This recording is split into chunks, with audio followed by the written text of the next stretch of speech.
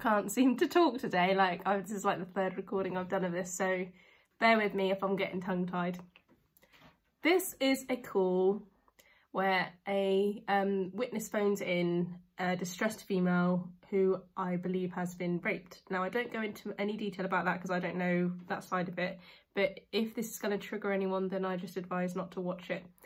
So just skip this one if that's a sensitive subject for anyone. So basically what happens on this one is I get a call, I think it's like a Thursday, early morning Thursday or Wednesday. I'm doing a night shift, so it's pretty quiet.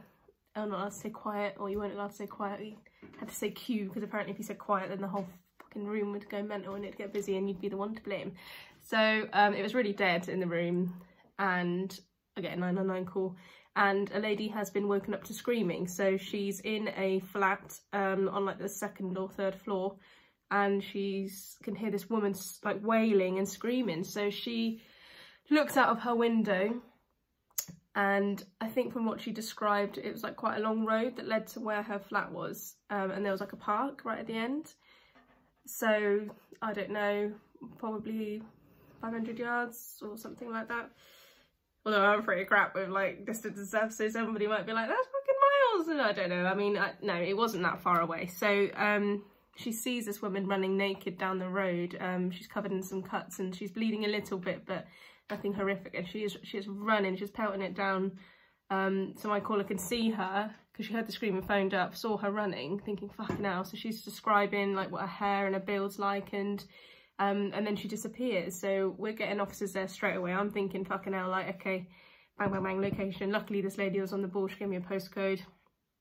I just said outside that property. We got it over in like seconds, and officers were like dispatched straight away. So when you get somebody who knows, like, you know, is really good with giving information, it's fucking great. Like, it really does help. So we got officers out area searching straight away, and I kept the lady on the phone in case she saw this woman running around again, and she could see officers, and she was trying to direct them as to where this woman had gone. And I think I let her go after a while because officers were on the scene, and I said, we're going to come and see you and take a statement.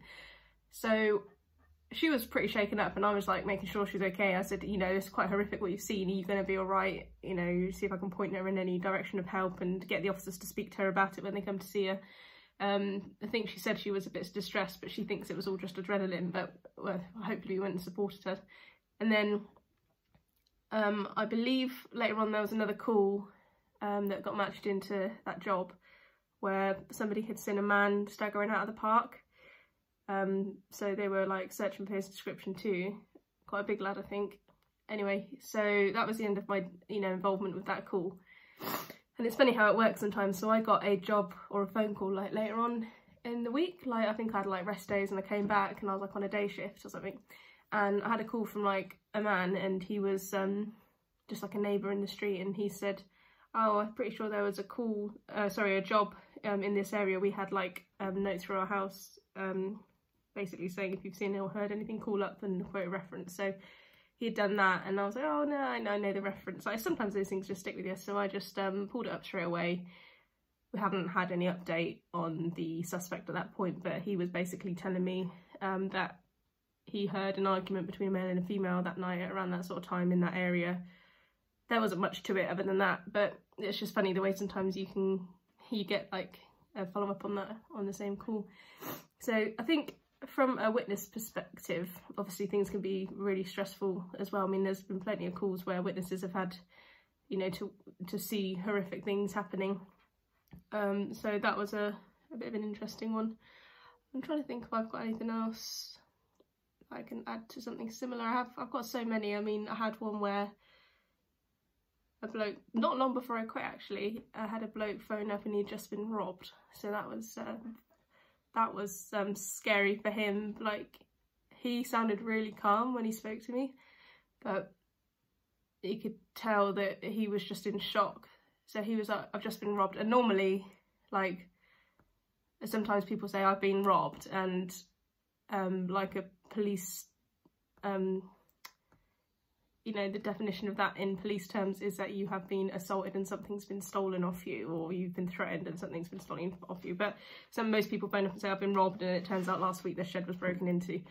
But this bloke, you know, said, I've been mugged, I've been robbed. And I was like, right, what happened? So basically he had gone out for a walk, I believe, and it wasn't that late, but it was like winter time, so it was quite dark quite early. And he decided to take a shortcut through a park, and he came across 3 like lads. I think my caller was like 18 or 17, and he came across 3 lads he's described looking like 13, and they all had their hoods up and like kind of huddled around each other. And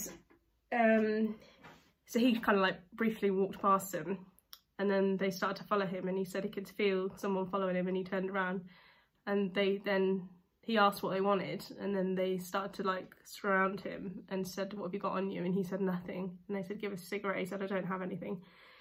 Later on I found out he was going to the shop to buy cigarettes, but he didn't have anything on him, and they said, give us your phone, and he said no. And then he said one of them pulled out like a blade, and he was like, fucking hell, like shit. And he said, fucking give me your fucking phone or I'm gonna fucking shank you. So he's just thinking, holy shit, okay, yeah. I think he went to give his phone, and then he just fucking legged it. Or they punched him, that was it. I think they smacked him in the face, but he managed to keep hold of his phone. And I think they didn't have, like, they weren't actually going to stab him. They were just, like, you know, threatening him. And I think there was a bit of a tussle. I think somebody then walked past. It was broken up somehow, but he managed to leg it in the end, and he wasn't far from like an Asda or something. So he phoned at that point as he was running away. Again, officers out straight away searching for him, but there was no description really other than, you know, 3 small, short, slim figures, about 13, with hoods up, not much of an accent, and they've like fucking spread. So it's so difficult to go off that for officers, obviously. But we still did a search anyway, so he was talking to me on the phone, and we took ages to get to that one, sadly. I was on the phone to him for ages, like, and he was so worked up. And I said, look, just go into Asda. He was waiting around outside because he was safe in the light and with other people. And I said, let's go in and get your fags or whatever you need. I said, just keep me on the phone, you know, like, don't hang up, put me on your pocket or something. And I could hear him going in, buying some, and he had a smoke. And I said, is anyone going to be expecting you or wondering where you are? So he said he's going to phone his mum and tell her briefly what happened. And I said, right, I'll call you back in like 2 minutes then. So I'm waiting like 2 minutes, telling control, just had to let him go, but I'm going to phone him straight back. He's, you know, currently in a safe place with other people and in a supermarket. So then I phoned him back, and couldn't get through to his mum. And we were like, no one to come and see him, tell him to go home. And I'm thinking, fucking hell, I don't particularly want to send him walking home. And I said, look, I'm sorry, mate, but I've been asked if you want to go home. And I'll put you in an awkward position because you're thinking, I don't want to do this, but I've got control saying we haven't got anyone, like, tell him to go home somewhere safe.